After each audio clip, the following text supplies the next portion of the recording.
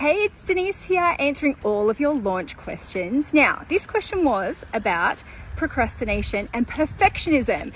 And I don't have a name to hand, but Mark will put it in the caption, saying I've got a real passion for my project, for my topic, but I can't seem to finish my course. What do I do?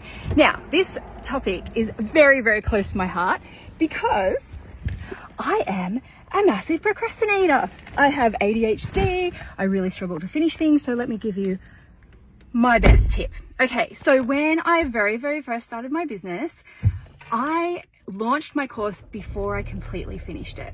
Okay, now this freaks some people out. Let me just turn that volume down. This freaks some people out because they feel like it's out of integrity to sell something that's not finished.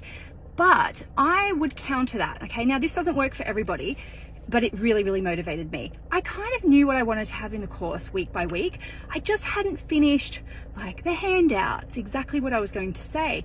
And what I ended up doing, instead of doing videos each week, I did a live call.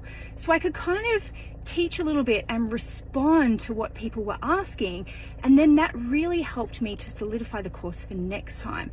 So I don't think there's anything wrong with launching a course before it's completely finished, because for some people, especially like me, you won't do it otherwise. Okay, so it's not out of integrity if you know that you are going to deliver it and you know roughly